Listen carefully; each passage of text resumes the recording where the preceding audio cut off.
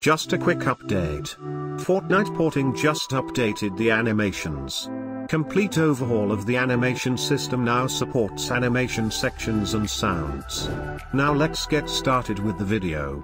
If you don't have Fortnite porting, go watch my Fortnite porting tutorial video and come back to this video. Now open up Fortnite porting and go to export/import options. Here are the new features for the animations.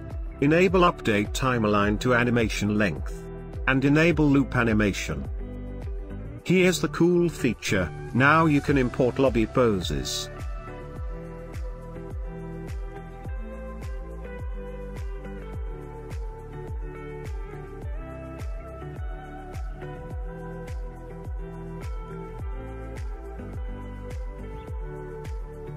Here's also another cool feature, now you can import sound emotes into Blender. Just make sure you disable lobby poses when importing emotes. Now just choose any emotes you want and listen to the music. Left foot up, right foot slide. They go right foot up, left foot slide. Left foot up, right foot slide. Basically I'm saying, just remember there are still bugs like this one, that needed to be fixed.